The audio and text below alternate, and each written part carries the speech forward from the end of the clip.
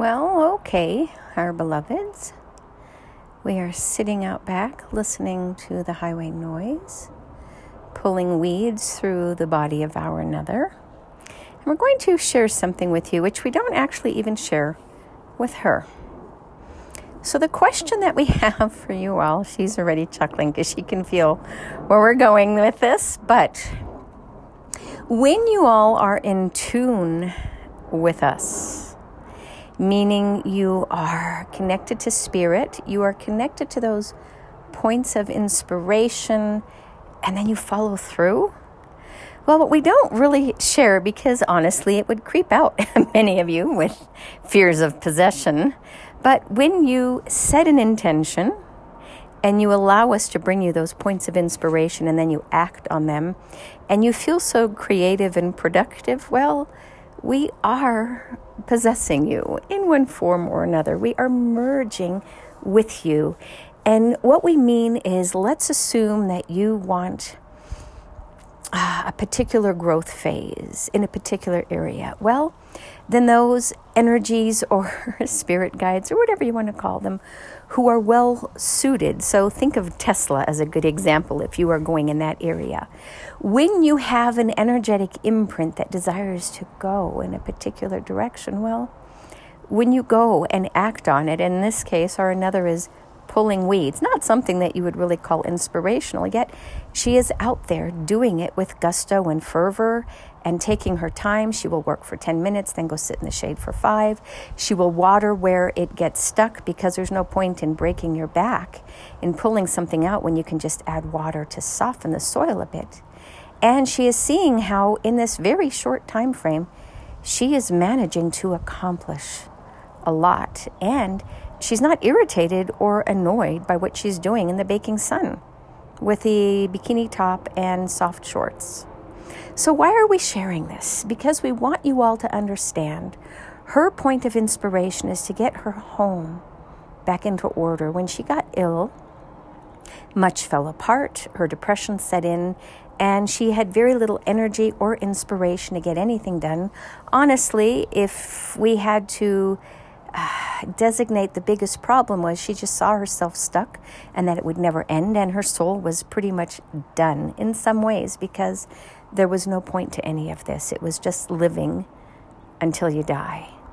And now that she is single and working on her own points of interest and problems and properties, it is no longer joint or shared, where she felt like she was just an albatross hanging on with no purpose, no love, no nothing. And now it is all hers. And she gets to decide what to do with it and how to manicure it and how to get stuff done, how to get shit done, literally. Think of the snail house, right? She carried 5-gallon buckets of shit into her bathroom and poured it into the toilet because it needed to be done. And she can wait for 3 weeks to solve the problem, or she can just do a short-term solution. This is how she merges with us, and we bring her the logical solutions out of creativity. And so we want to point out to you, especially you Christians, when you pray to God, to be shown your role, your purpose. And when it comes from a place of love, not hatred, but a place of love and compassion and collaboration and creation and not exclusion. So when you open up your home and your hearts to all, Christians and non-Christians, feel how that feels. Feel how that feels so very different than when you are marching somewhere or another doesn't want this particular example. When you are marching on any political cause that you strongly believe in, but it is not from a place of openness, it is from a place of defensiveness. When you engage in activities that are win, win, win, win, win, when you help the homeless, when you help the needy, and you give them a short-term handout, you give them housing, you give them retraining, you give them food and resources, you give them a loving community that helps to nurture them back to health and love and collaboration, to be honest, because they are oftentimes shut down. When you do something like that, everybody wins. When you discuss abortion, when you discuss immigration, when you discuss welfare, when you discuss climate change, see how it is a divided conversation.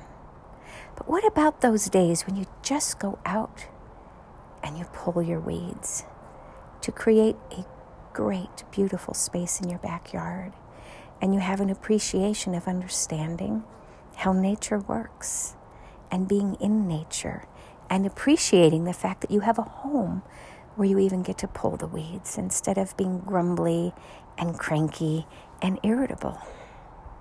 It matters. Our Another has gone through another huge, huge shift in her surrender journey, which she may or may not share about. It is for her to decide. But we can tell you that her inner framework is vibrating more and more from a place of compassion and grace and acceptance, most importantly, of that which she cannot change. And she is inviting people into her life now that a year ago were banished because they hurt her and were unable to support her. But the beauty is, by her protecting her heart and removing those people because they really did hurt her vibration by telling her that she was doing it wrong or not doing it in alignment with their demands, requests, or insistence. Well, when you finally do get to that place where you are finally healed, when your scabs and your wounds are covered over with new fresh skin that is elastic and resilient instead of being delicate to the touch, well, then those people may have access to your life again because you are no longer so tender and touchy. And therein lies the solution. When somebody is permitted or granted the right to heal on their own terms, they can get there much quicker because there's less resistance, because people aren't telling them that they're doing it wrong, and they have guidance from those who are telling them how to do it in a healthy way, but within their own construct. And now she gets to invite 2 new people into her life in a very, very short time frame. One today and one very soon. So we just share with you how healing looks. Protect your own hearts. Allow your hearts to heal in a way that inspires you. Find those points of inspiration. Act on them. Know that we will partner with you to make bigger things happen, because when energy is in your favor, it really can't be stopped. You just think of a fire, a wildfire. It cannot be put out until it's ready to be put out by the elements or just by burning itself out. And then the regrowth, the renewal, the regeneration, the everything comes about. Your life today. Relive it, re-experience it, regenerate it into what you desire the most. And our specific request today is for those Christians. Reassess your God, and what do you think God should look and feel like? It should feel more like love, generosity, openness, understanding. If God forgives you for your sins as you define them, then you should allow others to make their mistakes with no judgment either, but instead offering a helping hand so that they will feel you as an extension of God as well. Because time is running out for the church as you know it. And we just ask for those who really are the lovers of Christ instead of the lovers of hierarchy, structure, power, and control, that you become the true essence of who you came to be. And that is an extension of the love of Jesus Christ, who you claim to be a follower of. a savior of, if you will, right? If he saved you, then allow yourself to be generous and loving to others as well, as a reflection and an imprint of the Christ consciousness that came to teach this planet where we can and should go, which is simply unconditional love. And so it is. Namaste.